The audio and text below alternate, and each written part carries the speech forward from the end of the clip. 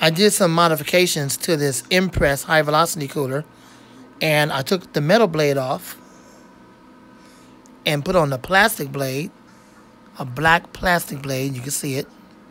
It's black. Make it look vintage somewhat. It's got a black plastic blade. It's deep pitch. You can see it from the side. It is deep pitch. There you go. And if I turn the light off, you can see it better. There you go. Now you can see it better. It now blows way more air than it would have had this metal blade still been on there. And I'm going to demonstrate it. The plastic blade comes off this garbage fan I had right here. The Windstream one. The one where the air was restricted. So I just pulled it apart and pretty much took the blade out of that and put it in here. And I'm going to take this one and see if it actually works on that and see what difference does it make. But most likely I'm just going to pry it out and toss that unit in the garbage, and then this will be it right here. So let's see what we got, and let's test it out. We'll start off with low.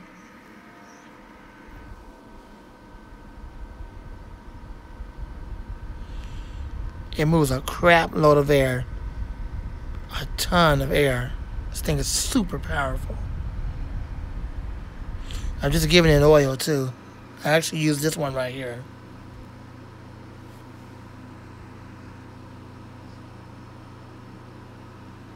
I didn't use 3-in-1 or a Zoom Spout. I used this one right here.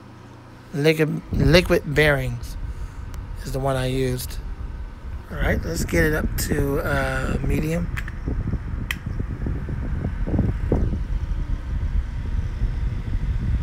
Very powerful. Very well balanced. The blade is extremely well balanced. And now high. Super loud on high. Very powerful.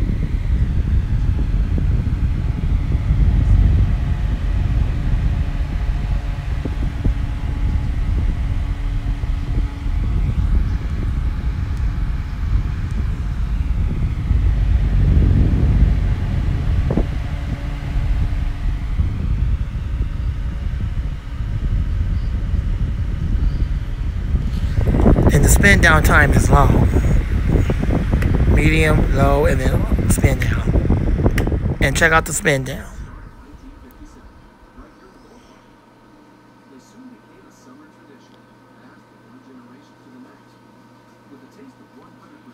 Super long spin down. Pretty decent. Now, the blade is pretty darn thick.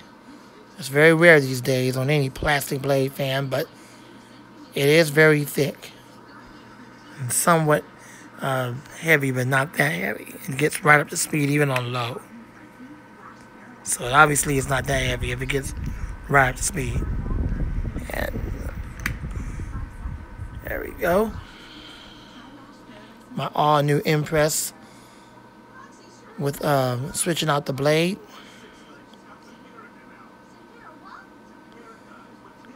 Am I going to let it stay like this? I know what y'all asking. And the answer is yes, I am going to let it stay like this. Am I going to put the metal blade back in here? No, I am not. But I will be holding on to the metal blade as a secondary blade or a spare. This is it now. It's one of a kind. Don't go looking on Amazon or eBay or anywhere for a fan like this with a plastic blade. It ain't going to happen.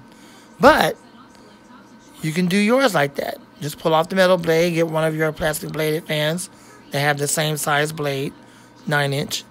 Put it in there, and there you go. And you can have the same thing. All right. So I'm going to use this a lot. Super easy to clean. It's only held together by 2 screws. The other 2 holes are available. If I wanted to put more screws, which that's not going to happen because when it gets dirty, which it will, because you know black picks up dust very easily and it's very powerful, it'll be time to clean it. All right, thanks for watching. I hope you enjoyed the video. More fan videos will come soon. Rate, comment, subscribe, and share. Have a blessed summer. God bless you, and gone. My all-new Impress. Very unique.